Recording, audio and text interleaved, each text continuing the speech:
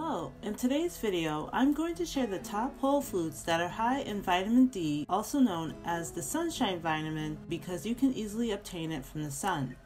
The major benefits of vitamin D are it plays a significant role in maintaining bone growth and health by ensuring adequate calcium absorption into the bones. This protects against conditions like osteoporosis. A fat-soluble vitamin, it acts as a prohormone, promoting hormone balance and immune regulation.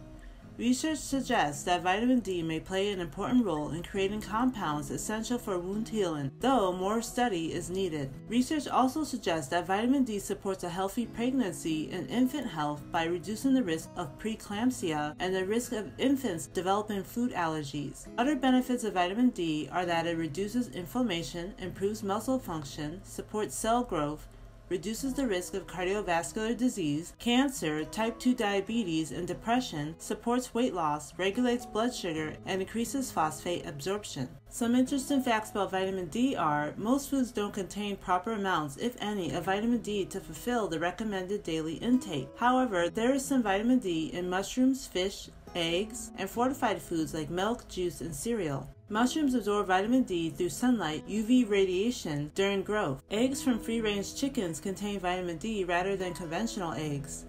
Vitamin D is from the family of compounds including D1, D2, and D3. The human body produces vitamin D through sunlight, but unfortunately, a lot of people don't get enough vitamin D. In the United States, approximately 40% of adults are vitamin D deficient. Other parts of the world have higher rates of vitamin D deficiency, such as Pakistan and India, where around 80% of adults are vitamin D deficient. Those with more melanin may have trouble producing vitamin D through the skin, thus being more at risk of having a vitamin D deficiency.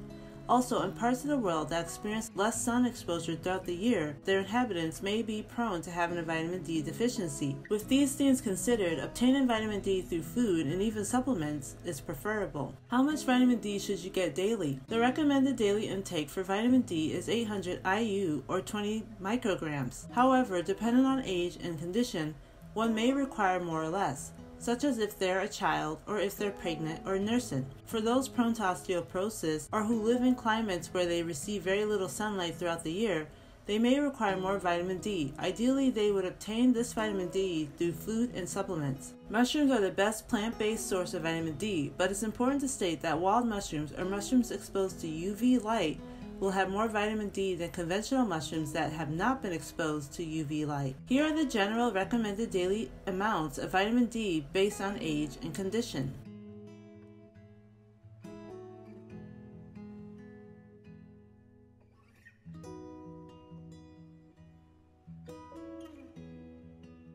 So here are the top 18 whole and natural foods that contain 0.5 micrograms or more of vitamin D per serving. These are approximate estimates.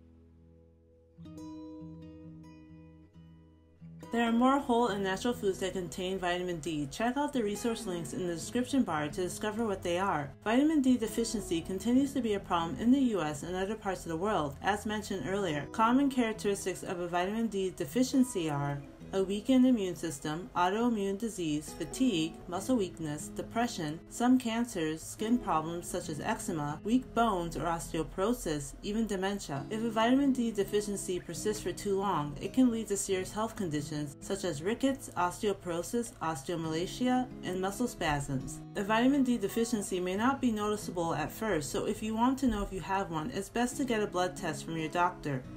And vitamin D toxicity is also possible, though it is likely through supplements and fortified foods and not from sunlight or whole foods. Some researchers believe that it's best to obtain vitamin D through proper sunlight and whole foods rather than fortified foods. They believe eating fortified foods like cereals, juice, and milk can lead to overconsumption of vitamin D. Symptoms of a vitamin D deficiency are nausea and vomiting, loss of appetite, unexpected weight loss, muscle weakness, constipation, hypercalcemia, which is high levels of calcium in the blood.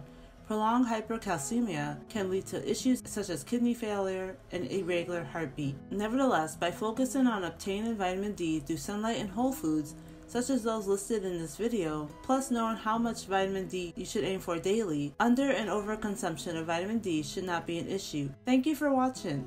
If you found this video helpful, please comment, like, and share so this video can reach more people looking for healthy and natural vitamin D sources. Subscribe for more whole food and nutrition videos, and until next time, take care.